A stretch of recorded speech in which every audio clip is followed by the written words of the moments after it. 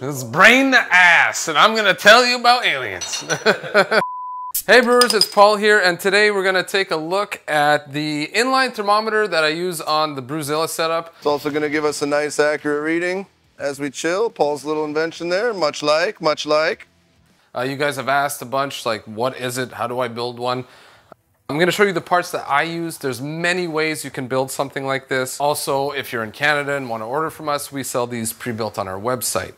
But basically, the T is what's gonna connect everything together. This is just stainless steel, 1/2-inch T, nothing too special there.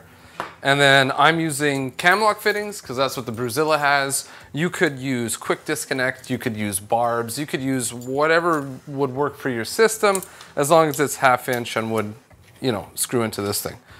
So we'll start off with, on the Brewzilla, you're gonna need a cam lock F.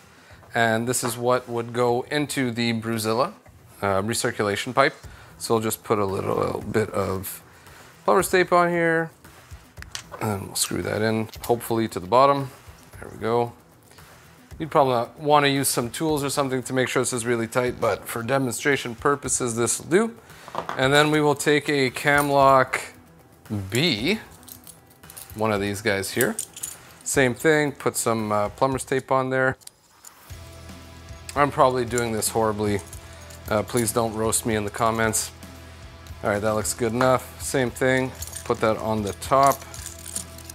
And this is so the bottom would plug into the Brewzilla recirculation arm. The Brewzilla, whatever, recirculation pipe, whatever you want to call it, that would go into there, and then you have your recirculation arm during your mash would plug into here. At least on the Brewzilla, again, you could do quick disconnects, you could do barbs, you could do whatever would work with your system. Then we need a thermometer in there, obviously, and this won't work. It's not long enough, so we can fix that. We're gonna take a closed nipple, like one of these guys here, put some plumber's tape all over it. One eternity later, almost there. All right. Screw that in here. And I'll just mention, if I had gloves, I'd be wearing them. These can be really sharp and you'll cut yourself. It happened to Noah, unfortunately, but he learned his lesson. He's good now, he wears gloves. So we've extended it a bit, then we're gonna take a coupler to extend it even more.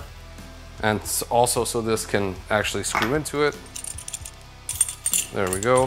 And we'll have a sip of beer because it's hard work. And again, some more plumber's tape on here. And now it should fit without the probe hitting the back of the T. All right, it's relatively straight. If it's not, if for you to tighten it, the thermometer is all like cockeyed, just take it off, add some more plumber's tape, just adjust until it makes sense. And that's pretty much it. Put that in line with your Brewzilla, and then that way you can monitor the temp of your thermometer that you can calibrate with, you know, boiling water or freezing water. Make sure it's perfectly set to either 0 or boiling. You know that this is good. And if you're not sure if your Brewzilla is displaying the correct mash temperature, you can double check with one of these guys here. And that's pretty much it. Again, you can make this to fit pretty much any type of brewing system. If you have any questions, please leave them down in the comments below. And don't forget to like and subscribe for more content like this. Cheers.